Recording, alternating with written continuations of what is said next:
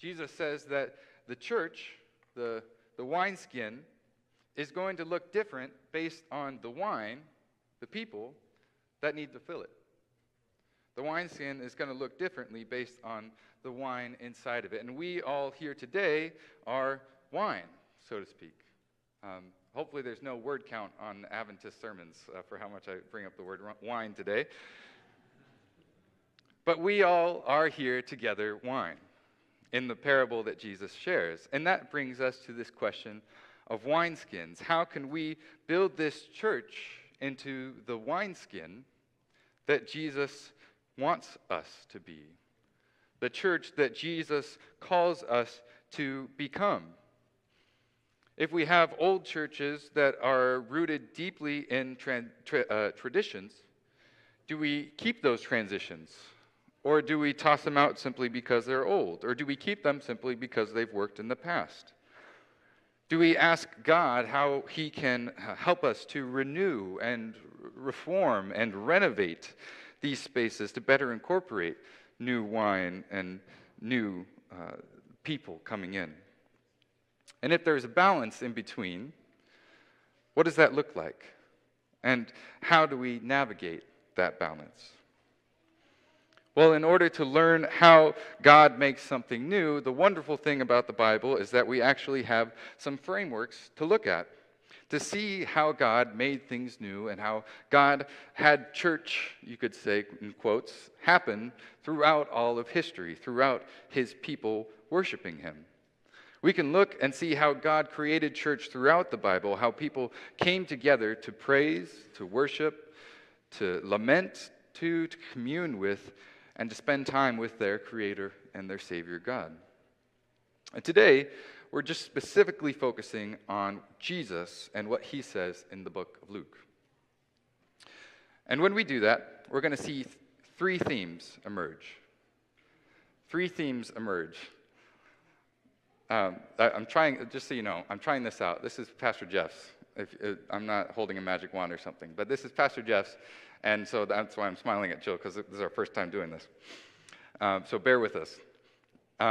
When we see that, we see three themes emerge, three biblical elements that Jesus defines as what church needs to be. Three things that without them, it's not church.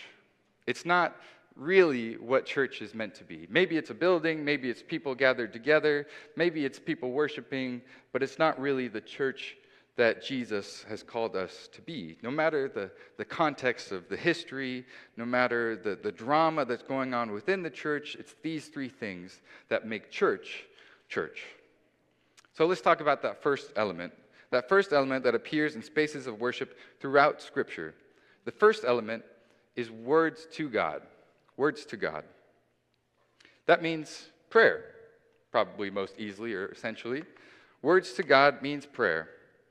And maybe that takes shape in the opening, the closing, the congregational prayer. Maybe it takes place in a song of prayer or request. Prayer, believe it or not, is essential to making church, church. It's essential to a whole worship or a church service, but also a community of believers as a whole. When we think of prayer in the Bible, particularly when we think of Jesus speaking about prayer, it's probably easy for us, or most natural for us, to think about the Lord's Prayer, where Jesus said, "This is how you should pray." And then we copy and paste that prayer. The good students here know that that might be plagiarism, but that's okay if it's the words of Jesus. And we call prayer good. But what if the Lord's Prayer wasn't Jesus just saying, here's exactly what you should pray every single time, but how you should pray? Jesus actually talks about prayer other times too. One of the ones that we're going to be looking at today is actually found in the book of Luke, chapter 18, verses 9 through 14. In this story that Jesus is sharing, two guys come to the temple to pray. They're coming to a place of worship, which we might think would be enough for Jesus to be happy about, to have two people coming to worship God. They're stepping into church. But watch what Jesus says about these two. Let's imagine that these two are coming to church today. Starting in verse 9, Jesus told this parable to certain people who had convinced themselves that they were righteous and who looked on everyone else with disgust. Two people, Jesus said, went up to the temple to pray. One was a Pharisee and the other a tax collector. The Pharisee stood up and prayed about himself with these words. God, I thank you that I'm not like everyone else, crooks, evildoers, adulterers, or even like this tax collector. I fast twice a week. I give a tenth of everything I receive. But the tax collector stood at a distance. He wouldn't even lift his eyes toward heaven. Rather, he stuck his chest out and said, God, show mercy to me, a sinner. I tell you, this person went down to his home justified rather than the Pharisee. All who lift themselves up will be brought low, and all those who make themselves low will be lifted up. It's two very different prayers, two very different stories indeed. The first guy is your modern-day Pharisee. He's a theology major that has gone through seminary, and he has his PhD. He knows his Adventist doctrines and the writings of Ellen White like the back of his hand. All good things, all good things. He went to private Adventist Academy all the way K through 12 and graduated with honors at Southern Adventist University. This guy is on Ted Wilson's notice list for a potential replacement someday. This guy knows how to do prayer at church. We all know there's people that know how to do prayer at church, and some that we're like, that was all right. He is regularly asked to do an invocation or a pastoral prayer or a congregational prayer at large churches, and will undoubtedly be asked to say grace at the Sabbath haystack feed. He comes into church knowing the prayer that not only God wants to hear, but also the entire congregation. He knows how to write it out with his thesis statement, his body paragraph, and his conclusion. He knows how to pray. The second guy is a tax collector, a modern-day businessman, a frat boy with a reputation for partying hard and showing up to church maybe with a hangover that he tries to hide. Maybe he was raised in church, but he left it all behind long ago. This guy has some trauma in his life, but he pushed forward and made his life a successful one, albeit without God. Now he reaches a point in his life where he realizes there is a hole in his heart, and he drives up to church on a Sabbath morning. Nervously, he walks inside. He comes to a quiet area towards the back of the church, and he prays the best he knows how. Now we're beginning to see some stark differences between these two people. One is coming with complete confidence in himself and his own holiness, and the other with complete insecurity and desperation. Jesus is happy that both are in the temple. Both have come to church this morning. But he wants his disciples to pick up on something about their individual prayers.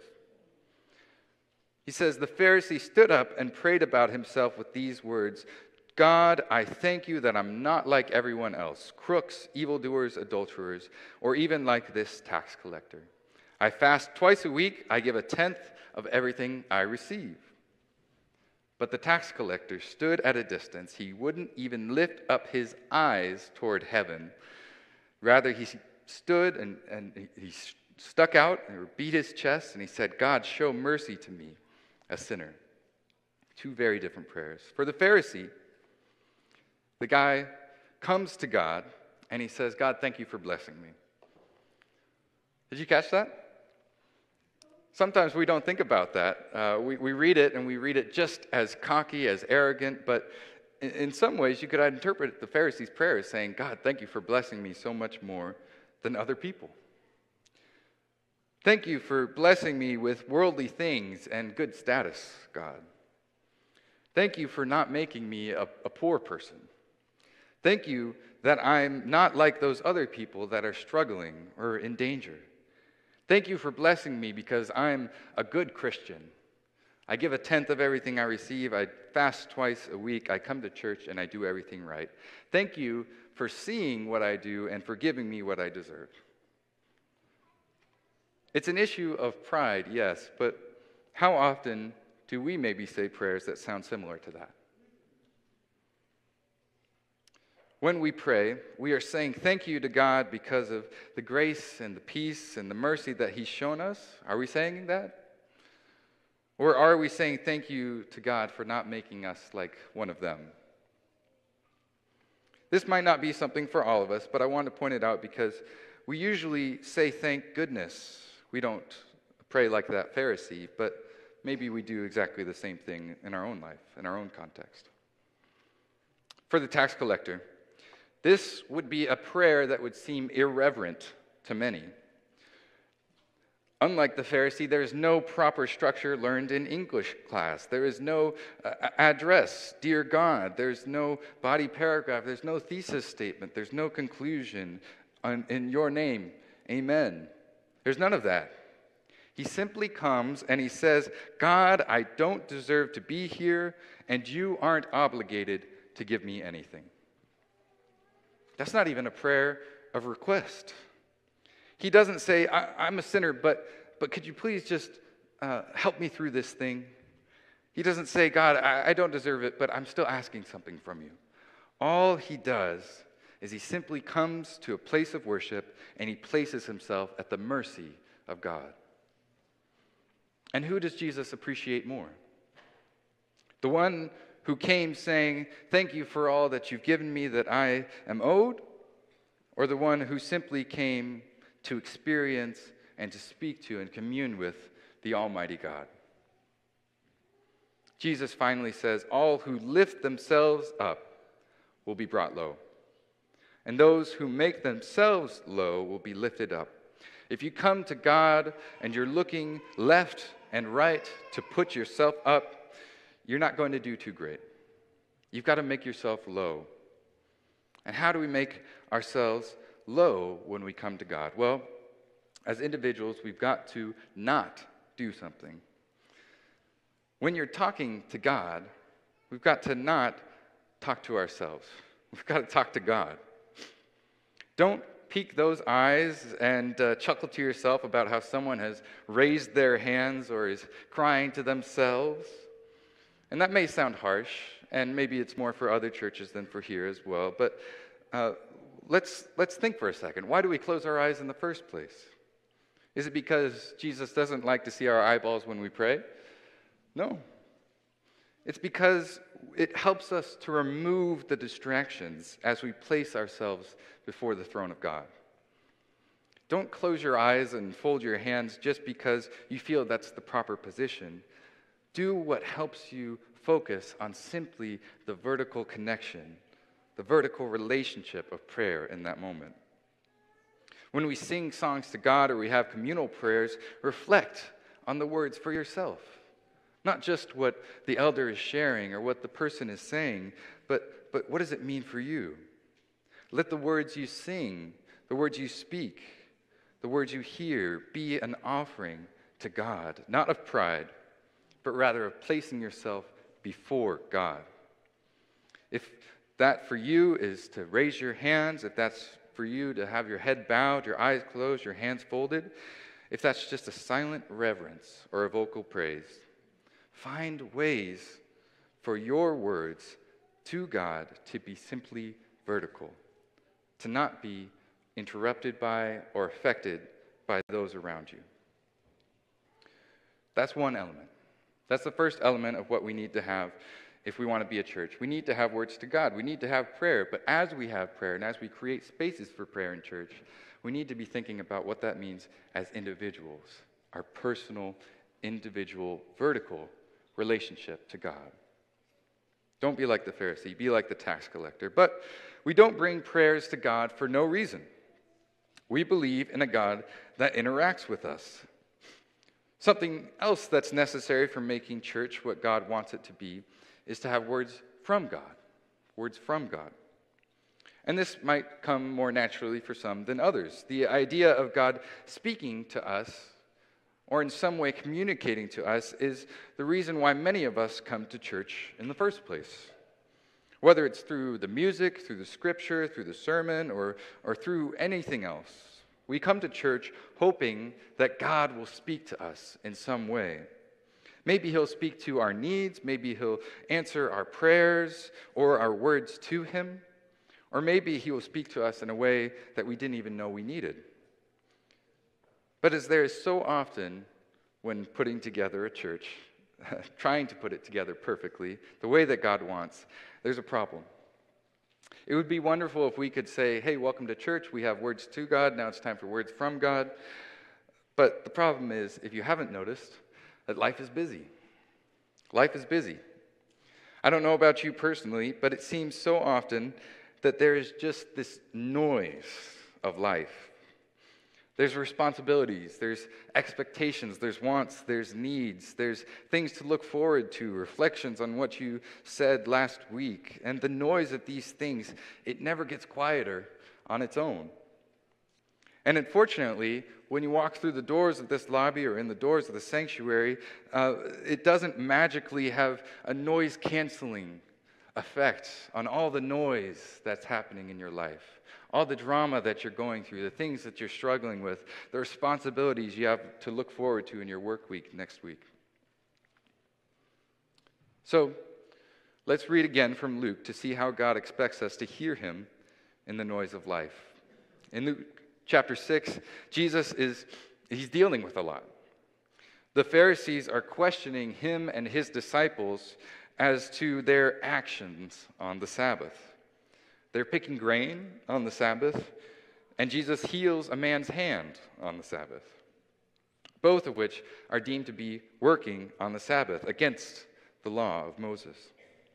Jesus debates with the Pharisees about what actions are pleasing to God, and he knows that they're trying to trap him.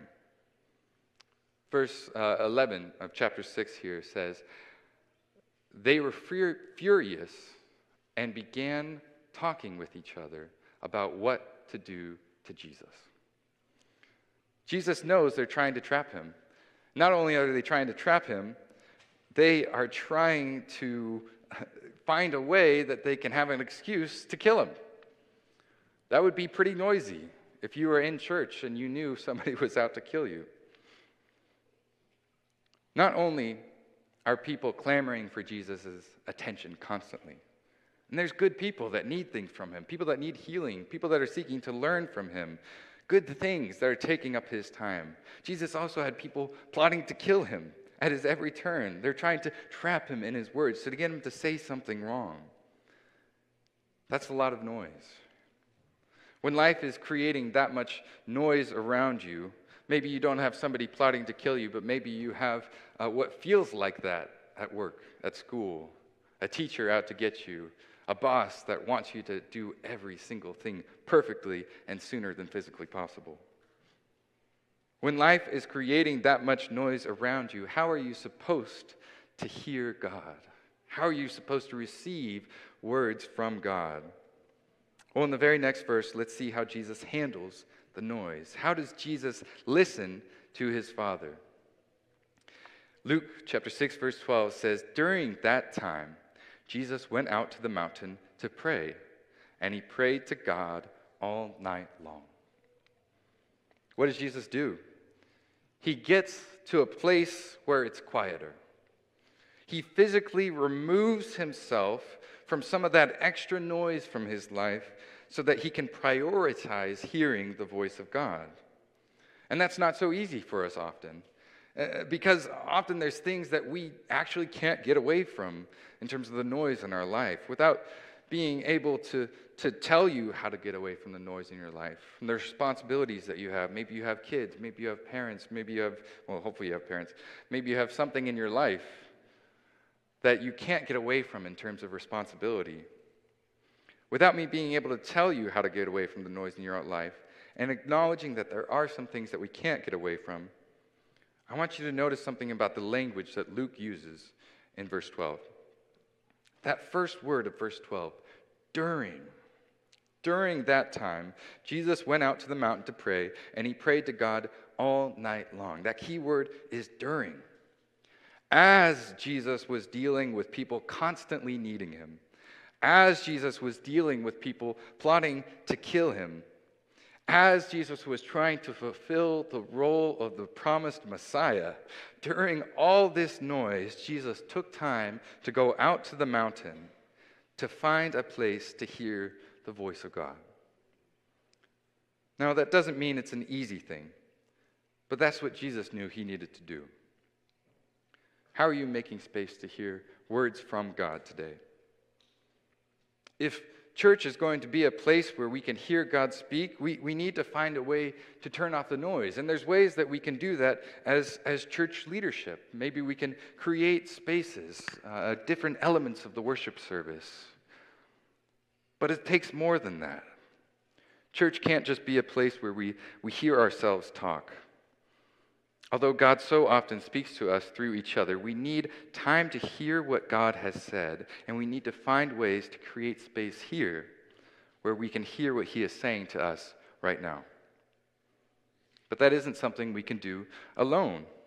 Maybe you can silence your cell phone, but church isn't just a one-person event. In fact, it's meant to be at its best when we're all here together. So as we seek to create a church, a space, a wineskin that is what God has called us as a church to be, we know we need to have a space for words to God, a space for prayer, a space for us to pour ourselves out to God, to bring ourselves like the tax collector before him. We need to have a space where we can hear from God, reading from Scripture, hearing how he speaks to us, maybe through the music or through the different elements of the service. Finding ways for ourselves to focus on the voice of God. But this third element brings us up to something else. One of my favorite stories from American history is about a guy named Roger Williams. Anybody ever heard of Roger Williams? Back when we had history classes. Roger Williams coming to America. This guy is really funny. Not only is his portrait kind of funny, but he's a great guy.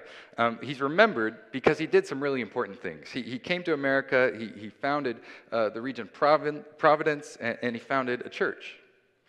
But this story is a lesser known story that I've always found to be rather amusing in maybe some good and some bad ways.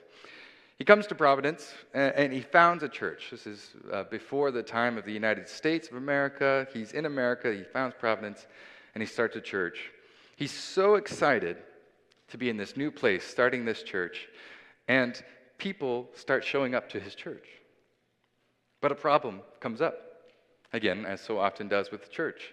A problem comes up, and a division arises. The issue is so divisive that Roger Williams feels he needs to step in, he needs to pick a side, and he says, you guys on that side aren't welcome here anymore. This is a church that believes this way. It causes the church to split. And you'd think maybe then, now that that group was gone, the matter was settled. But something else comes up. The church splits again. The church keeps on splitting and splitting and splitting until it gets down to just two people, Roger Williams and his wife. And you have to wonder how much of that was just her sticking by him. It gets down to just two people. And the funniest part is, an issue arises in the church. And he tells his own wife, you don't belong in this church anymore. I don't know if they stayed married. Maybe it was too early for divorce, but yeah. One person in a church. One person in a church. What did he even do? Roger Williams, when this happened, when it got down to just him, I wish it would have happened to him a little sooner, but when it got down to just him, he realized something was wrong. Something had to be wrong, even though every step of the way, every split felt like the right decision. Choosing the side that was right, the side that he believed in. Even though every step of the way he did what he believed, something was wrong. Even though he felt like his vertical relationship to God was intact and was right, his horizontal relationship with those around him was non-existent. Eventually, he figured out some things for himself and started getting people back together. He learned from his mistakes, but that's still a crazy story. What was wrong with what he did? What was Roger Williams missing about church? Let's finally talk about that third element, about what makes up church. That third element is community. Community, fellowship, communion. And it makes sense, right? Because so far we've been thinking vertically. We've been thinking just about words to God or words from God. We've been thinking about our individual relationship with God, which is vital to church taking place. But as we've talked about prayer, we've talked about not getting distracted by others or not making it about judging others, but just bringing ourselves before God. And when we've talked about words from God, we were challenged to find ways to silence the noise around us. Maybe that means the individuals that are around us and create space in our individual lives for God to speak to us. But there's a problem. Those are the elements of the answer to the question, what is church? They're the first two elements, but they don't complete the picture. Prayer you can do on your own. Scripture you can read on your own. God can speak to you on your own. But community, that requires something more. Something different. Something beyond just you and God. Something beyond just you and what you believe. Something more than just me and God. Community requires not only a vertical relationship and an interaction, it requires a horizontal relationship with those around us. Once again, in the book of Luke, chapter 10, Jesus runs into another guy. Happens a lot. And the guy asks him a simple yet all-important question. He asks Jesus, "What must I do to gain eternal life?" Essentially, he's asking Jesus the question of questions here. How do we do life right? How do we do this time here right now so that we can get to the good side of the afterlife? It's important to note, though, that this is not just any guy. This guy is a legal expert, Luke says, which means that he is an expert in the law of Moses.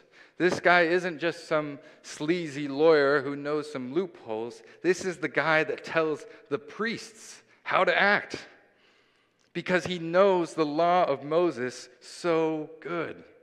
He is a legal expert. And Luke doesn't say he was just curious about what Jesus thought the answer to this question was either. Luke says he stood up to test Jesus because he knew what the answer was, but he wanted to see what Jesus had to say.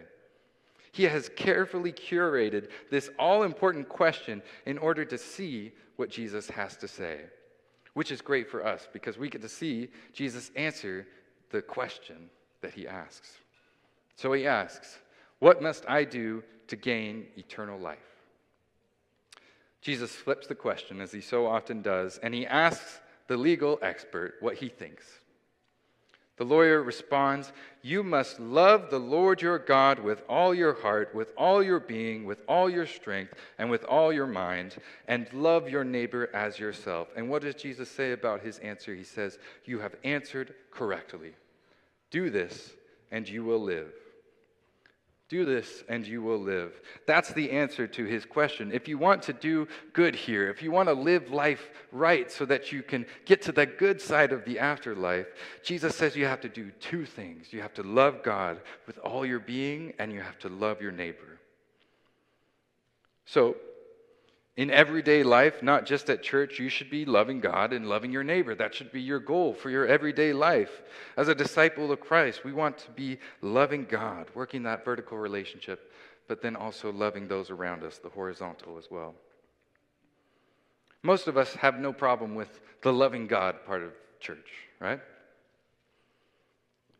You go to church, you come in, you sing some songs, you hear a sermon, you go on with your day. feeling good about fulfilling your Christian duties. But church is more than that. It has to be more than that.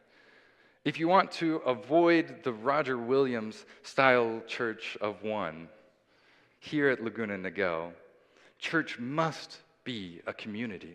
Church must be loving neighbors. Church is where you come, yes, first to love God, but also to love your neighbor.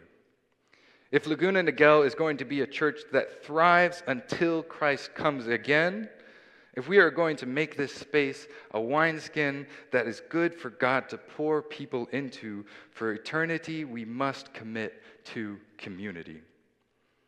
So, here at Laguna Niguel, I want us to commit or recommit ourselves to growing and fostering community. This church is already so good at it. We're good at welcoming strangers, at being a family. But what if we could grow and enhance that culture of church family? A culture where each and every one of us believes and acts out the idea that if you're a part of this church, you are going to be seen, you are going to be loved, and you are going to be cherished. But that takes something. That takes more than just me and God. That takes more than just what I believe or what I can share from the pulpit. This is about a community. Creating this community that loves our neighbor requires all of us. All of us must choose now to love God and to love our neighbor. Let's not keep working our way down to churches of one. Let's build the kingdom of God. Let's commit to loving God, to loving our neighbors. Let the love of God rush over us so that we can spread that love and have it pour out over this church. Let us see and be the love in this world. So what kind of wineskin will we be? What kind of church is Laguna Niguel? Are we just an old wineskin? Are we going to just be a new wineskin? Are we going to be a church where God can take old things and make them new? Do we want to be a place that Jesus can bring old wine and new wine? People who are new to church and old to it, and pour them into this place and do powerful things through this church and through this congregation. It's the kind of church we want to strive to be. And if it is, we need to commit to three things. Not just the church leadership, but each and every individual here this morning. You see, as a church, we can and do commit to having our services include these three elements: words to God, words from God, and community. But as much as church leadership, we can create spaces to try and make those things happen. All those things won't happen if you don't commit to making them happen for yourself and for those around you. If we want to become a church, a building, a congregation, whatever it is that God wants church to be, if we can become a church that is committed, each of us as individuals, to spending time in a vertical relationship to God and focusing on the horizontal relationships around us, then, and only then, will we be the kind of church that God calls us to be. I pray that we will be the church that God calls us to be. Amen.